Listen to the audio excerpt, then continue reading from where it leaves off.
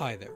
You're listening to the Hellenistic Age podcast, episode 54, The Seleucid Empire, Kingship and Governance in the Arche Seleukia.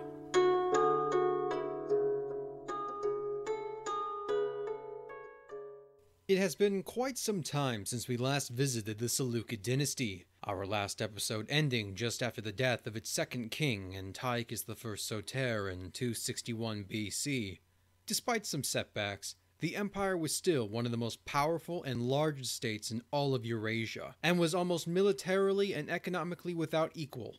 But before we resume our narrative, I wanted to spend some time investigating the internal structure of the realm, which by now had firmly entrenched itself into the lands of the Near East and Asia. How did the Seleucids rule while possessing the largest territory and the most diverse population out of all of the successor kingdoms? What were the policies enacted to allow the kings to create an imperial heartland far away from Macedon?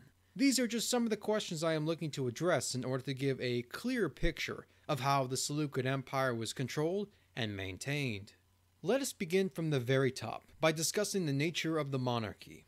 Seleucid kingship is a complicated and hotly debated subject, mainly due to the disparity of perspectives and sources through which scholars have to view it.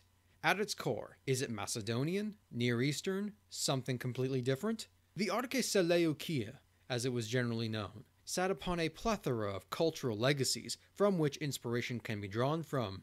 The monarchy of the Seleucids' ancestral homeland of Macedonia, characterized by its personal ties of loyalty and Homeric-like attitudes as exemplified by Philip II and Alexander, is certainly an option. Yet like Alexander, the Seleucids could, and did, adopt the imperial model of a Neo-Babylonian, Neo-Assyrian, or Achaemenid Persian ruler.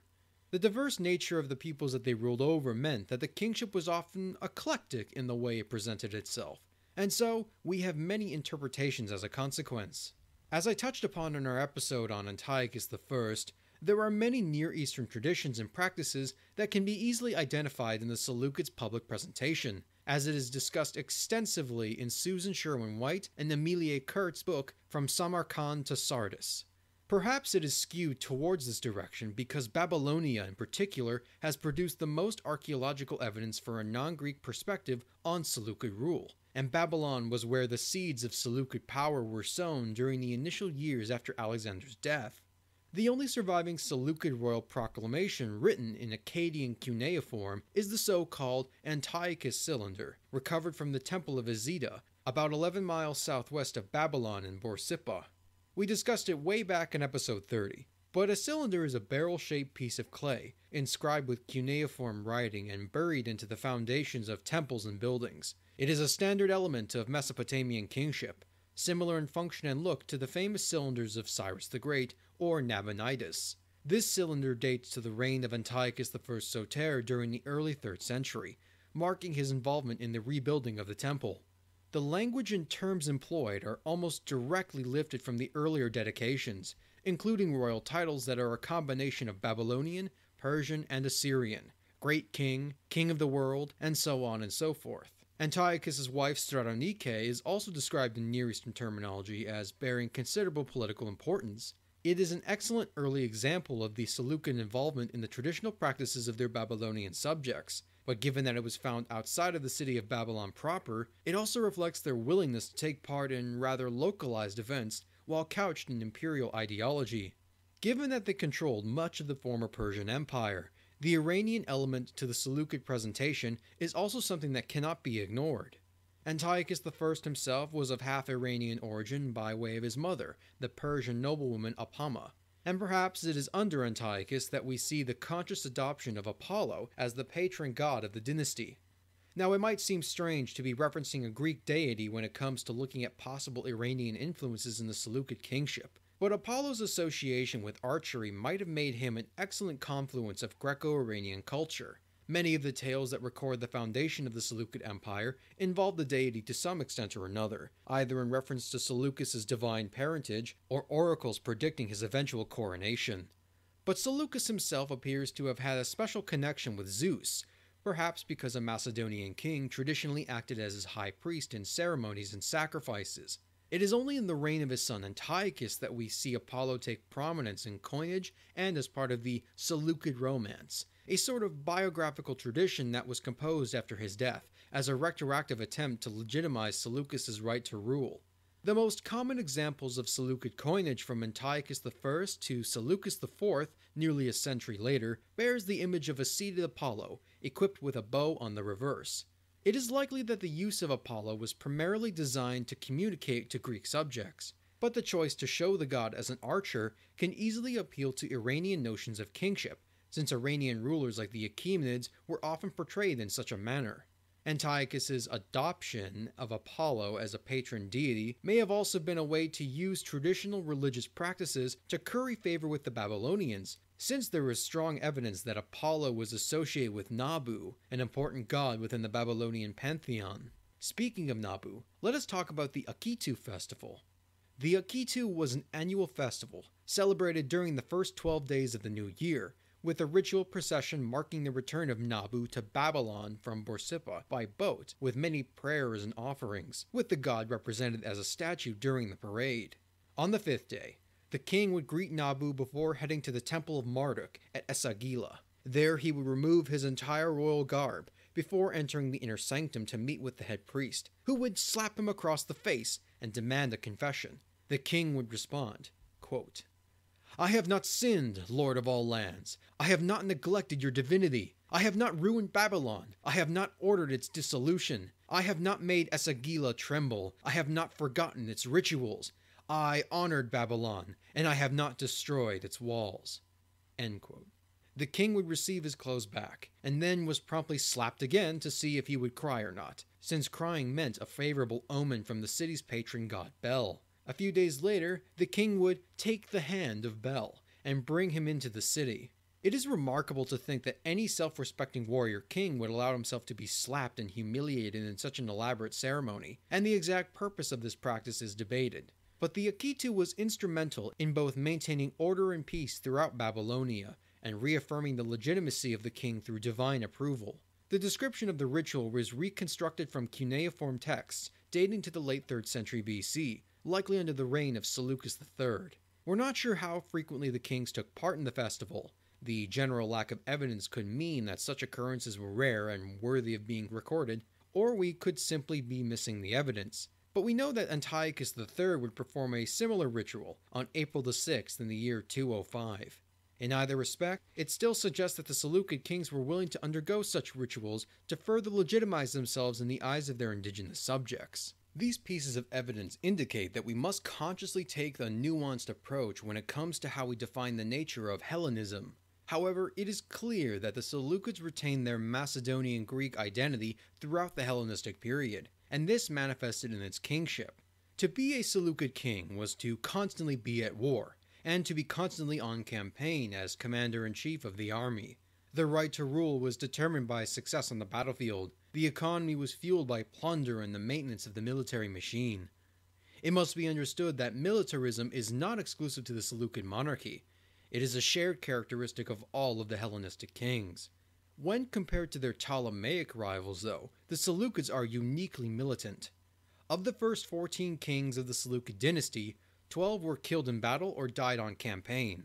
Leading the army in decisive cavalry charges and getting personally involved in the thick of battle was extremely dangerous, and harkened back to the traditions of Alexander the Great and the other Macedonian kings. Many of the institutions of the Seleucid court and governance, such as the royal friends or philoi, had its roots in royal policy from the time of Philip II and Alexander. They promoted Greek culture by patronizing artists and intellectuals, though not to the same extent as the Ptolemies. Greek-styled cities were founded across the empire on an incredible scale, and were held in higher esteem by the Seleucid rulers rather than the native settlements. Despite the importance it played in the rise of Seleucid power, Babylon was neglected in favor of the nearby Seleukia on the Tigris, which would soon eclipse its predecessor in both size and prosperity. There is evidence that even the respectful Antiochus I forcibly relocated the Macedonian population of Babylon to Seleukia and imposed a unique tax upon the remaining Babylonians as a possible incentive to emigrate. We will discuss these policies in greater detail as we go throughout the episodes, but they do indicate that at least outwardly, the Seleucids were fundamentally Greco-Macedonian. To adequately identify the Seleucids, a good question to ask might be, how do the Seleucids perceive themselves? They didn't control Macedonia. None of its kings besides Seleucus I himself ever lived in or even visited their ancestral homeland. As far as we know of, Seleucid kings tended not to use any explicit ethnic or cultural label when referring to themselves, instead preferring to emphasize their family name or simply just use Basileus.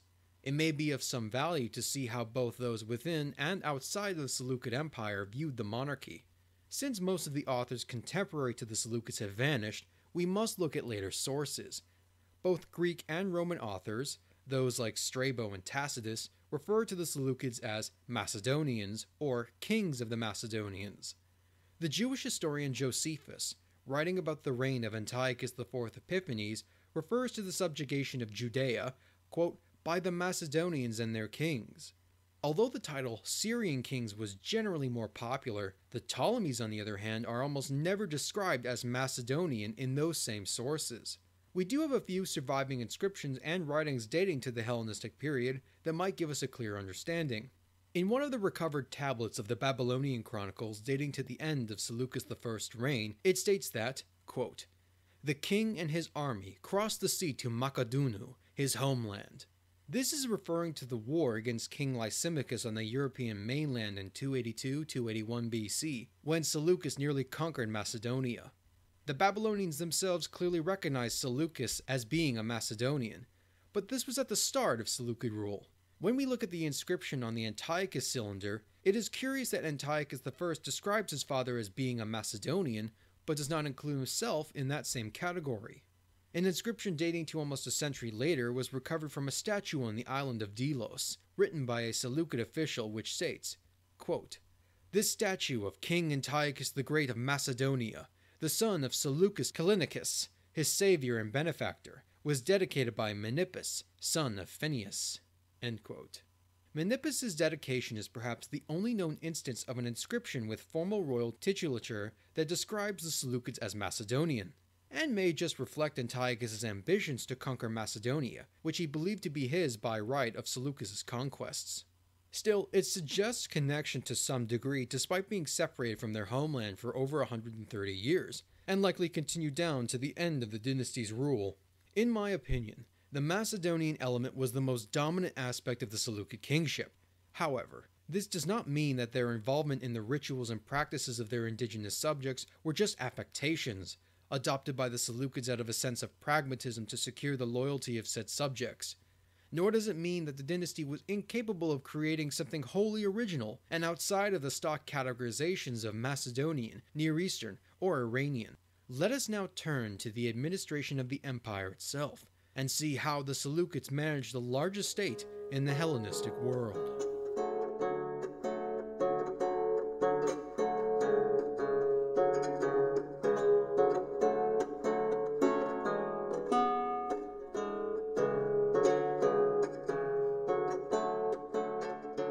The Seleucid Empire was big.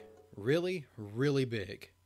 At its greatest territorial extents under Seleucus I and Antiochus III, the breadth of the empire stretched from Bulgaria to Pakistan. It contained some of the most densely populated regions in the ancient world, places like Mesopotamia and the Levant, and possessed an estimated population size between 15 million and 30 million people. To compensate for its elephantine proportions in an era when the fastest mode of transportation is the horse, the Seleucids would have to administrate using a combination of pre-existing institutions and their own particular form of ingenuity. Let us look at the general model of Seleucid administration. Given that the bulk of Seleucid territory was formerly the domain of the Achaemenid Persian Empire, it is unsurprising that they would adopt and adapt the systems of their imperial predecessors. The empire was divided into several regions, termed satrapies based upon the Persian model. What the exact number of satrapies were at any one time is very difficult to tell, but Appian suggests that there were 72 during the reign of Seleucus I. This is likely an exaggerated figure, but it is generally thought that at least some of the satrapies were subdivided further into hyparchies in an attempt to reduce the power of the satraps who governed them, and by extension, the chance to revolt. The responsibilities of the satraps varied, but they would be responsible for overseeing the day-to-day functioning of their provinces, and were given the money necessary to do so.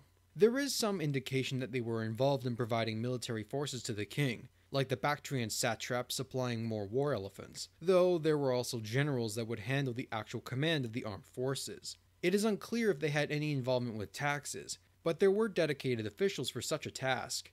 The Dioikides would be the main figure involved with the financial side of the satrapies. Their responsibilities included overseeing the revenues and expenses, the minting of currency, and other large-scale financial operations. They could delegate to their subordinates, the oikonomos, and have them handle the royal estates. A question has been raised about the ethnic makeup of the satraps and the ruling class in general. From a survey of about 250 known Seleucid officials, roughly 98.5% of them bore Greek personal names, and so we can generally assume that they were of Greco-Macedonian origin. Greek was also the dominant language of the royal court, diplomacy, and administration. Some scholars, like Amelia Kurtz and Susan Sherwin-White, bring up a very valid counterpoint. Just because an individual has a Greek name, it does not mean that they were necessarily ethnically or culturally Greek. Under Ptolemaic rule, it was not uncommon for Egyptian subjects to possess a Greek name that was used for business or legal matters while still retaining their own personal Egyptian name. It is quite possible that a similar phenomenon could have been occurring under the Seleucids, and the names of those administrators don't necessarily reflect ethnicity. It also needs to be taken into account that Greek was not the only language used in official capacities. Aramaic, a Semitic language that was used extensively throughout the Levant and Iranian plateau, would be continually spoken by non-Greek subjects and found on administrative documents and bilingual inscriptions. But the fact that the adoption of Greek names occurred at all suggests that at some level, the ruling body of the empire was either ethnically or culturally dominated by Greeks, and the taking of said names was a way for ambitious native officials to fit in. Within the general framework of the administration lies a rather unique subgroup, not quite hired officials, but certainly allied with Seleucid interests.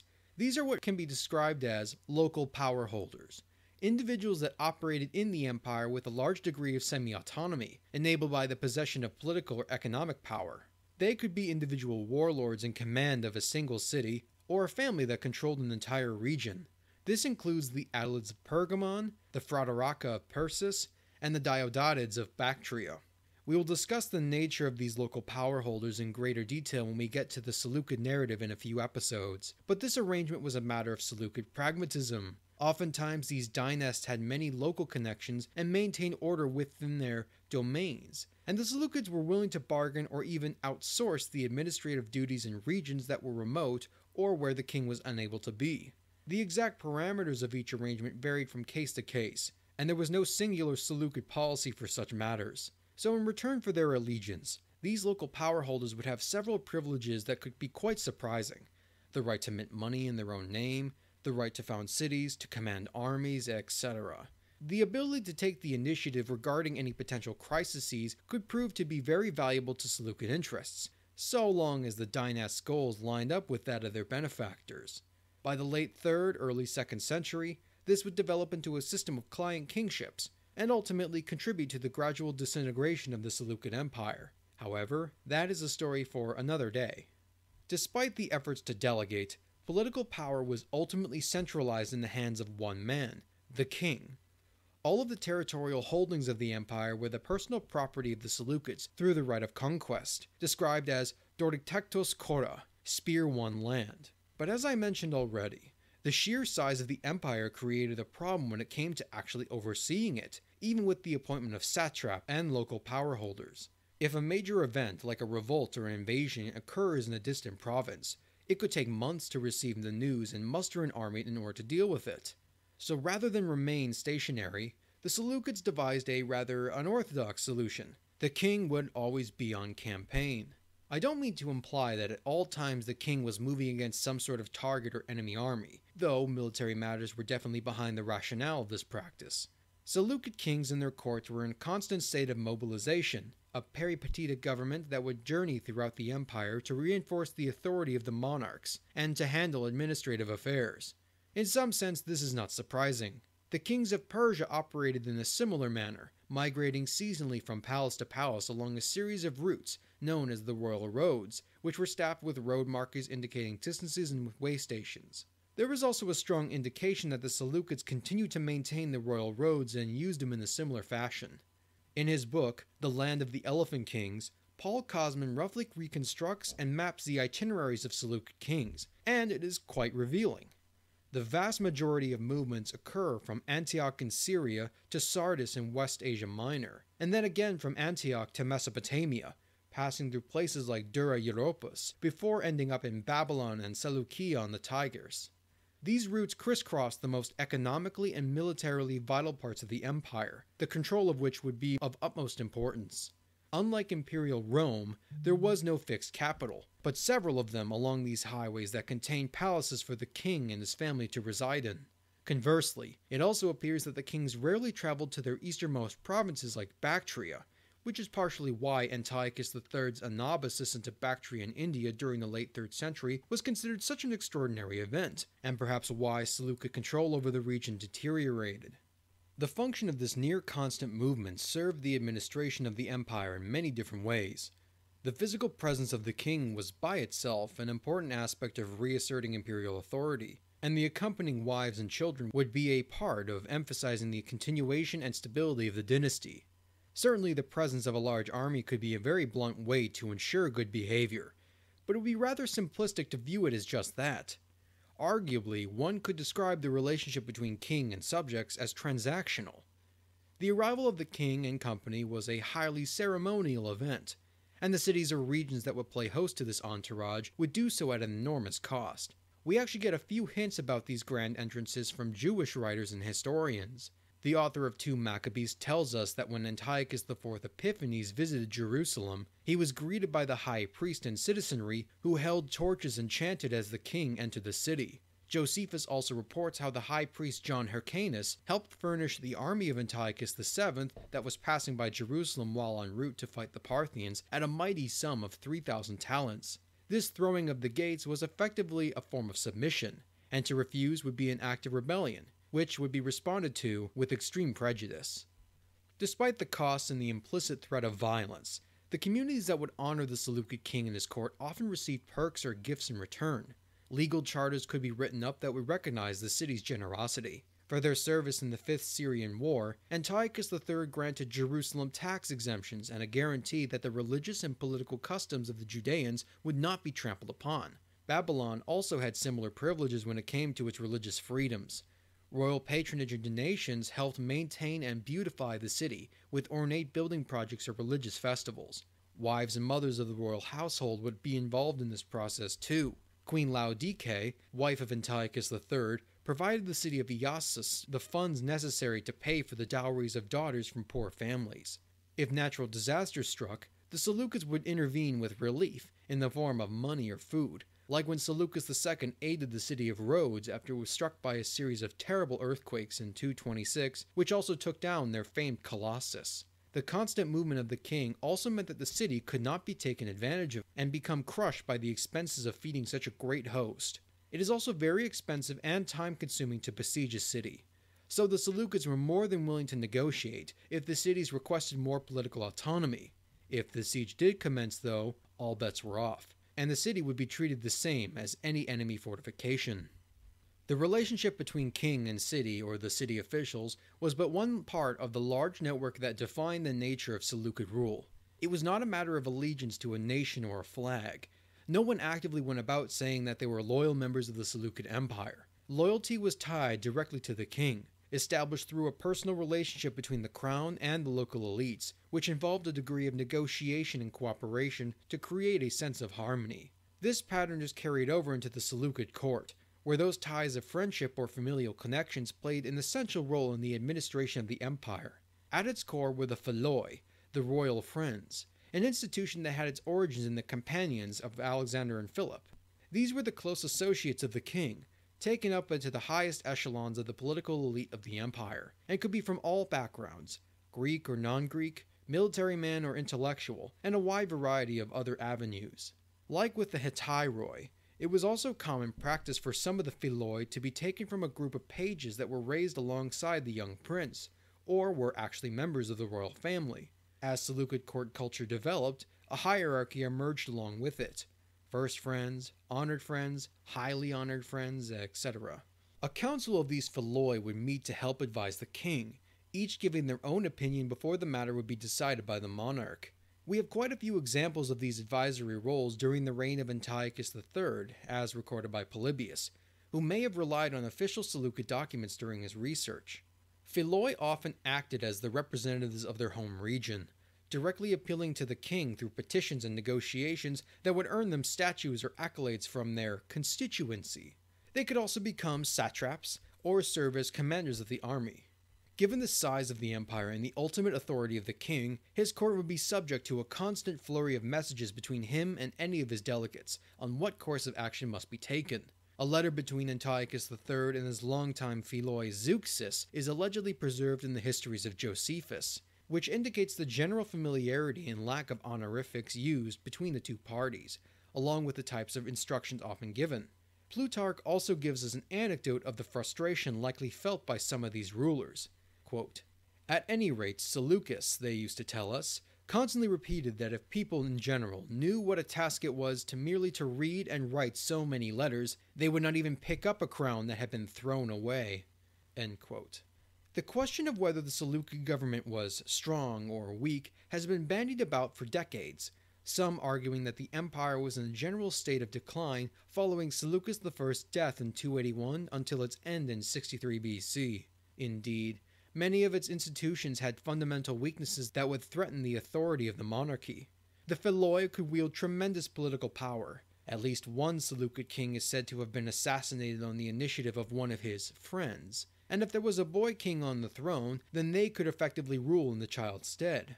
The wealth afforded to the Philoi and the dynasts in the form of land and money with a degree of ambition could prove to be a dangerous combination, and destabilize the empire as a whole when they decided to revolt or declare independence. The constant need for the king's presence and the inability to create an effective stand-in was certainly less successful when compared to other imperial entities like the Roman Empire. But to some extent or another, the Seleucid kings managed to successfully rule over one of the world's largest empires for over 200 years.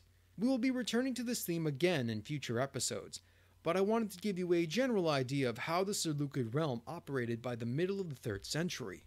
Let us conclude our discussion by talking about one of the most fascinating and enduring creations of the Seleucids, built to aid their control of the empire, the so-called Seleucid Era. In the ancient world, virtually all forms of chronological record-keeping and public dating were centered on political offices or on significant events. For the Greeks, there was the Athenian archon, and for the Romans, there was the consul, since they were both single-year terms. Alternatively, you had the Olympiad, based upon the Olympic Games which took place every 4 years. In Mesopotamia and the Near East, there was a greater emphasis on regnal dates, in the 10th year of Ashurbanipal, for example.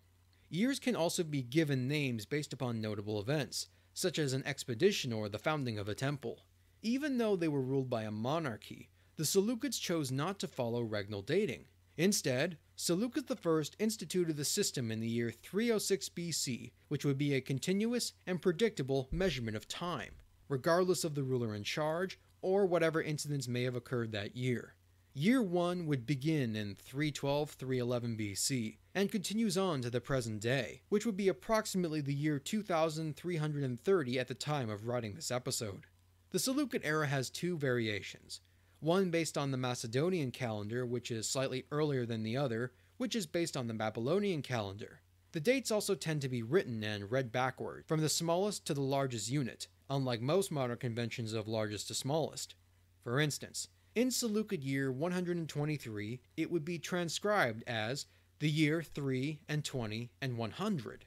What is the significance of making such a change, and why did they choose 312-311 as year 1? For those who remember, the dates of 312-311 might be a surprising choice. Seleucus himself did not formally undergo a coronation until the year 306, which seems like a much more obvious pick to begin a new era. In actuality, 312-311 marks the date of Seleucus's return from exile to Babylon after being driven out of the city by the general Antigonus Monophthalmus 4 years prior. If we follow the Babylonian convention, Seleucus returned in the month of Nisanu in 311, the Babylonian New Year, and roughly equivalent to March or April of the Gregorian calendar. The Macedonians adopted the lunar calendar of the Babylonians and substituted the names of their months, but still considered the autumn equinox to be the beginning of the new year on 1st Dios 312. Seleucus' decision in 306 to retroactively turn 312-311 into year 1 is important precisely because his arrival fell on the Babylonian New Year, and coincided with the traditional role of a Babylonian king to take part in the Akitu festival, and restore order and justice in the land.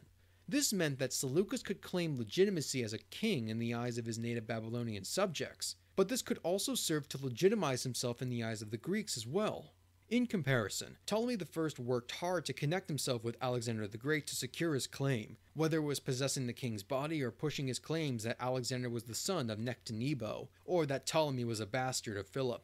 Seleucus was more of his own man, as it were. The Seleucid era subtly suggested that the notion that the time before Seleucus was a sort of unknowable mess, whereas Seleucid rule provided a sense of order and predictability based upon imperial vision and continuity. This was reinforced and standardized by its constant presence and in the daily lives of everyone across the empire, whether it was found on contracts, weights and measures, or coinage. Its placement on such items could also instill a sense of confidence for those like merchants who needed a reliable currency, or parties needing the backing of the government.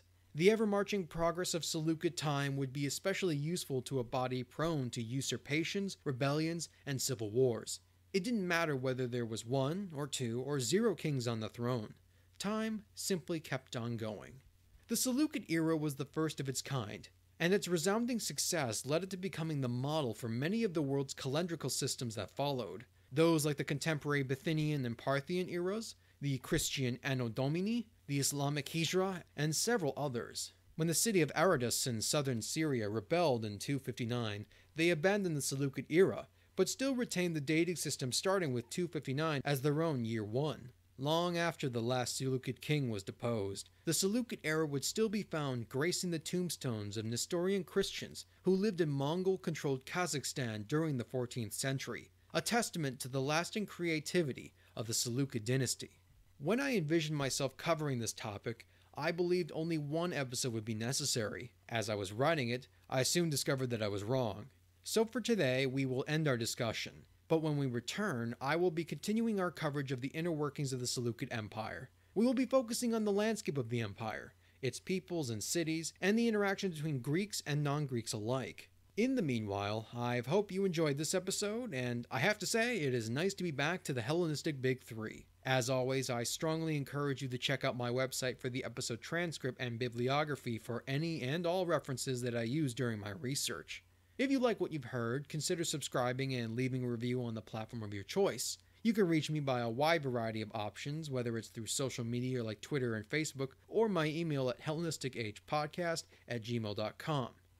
So, until next time, you've been listening to the Hellenistic Age Podcast.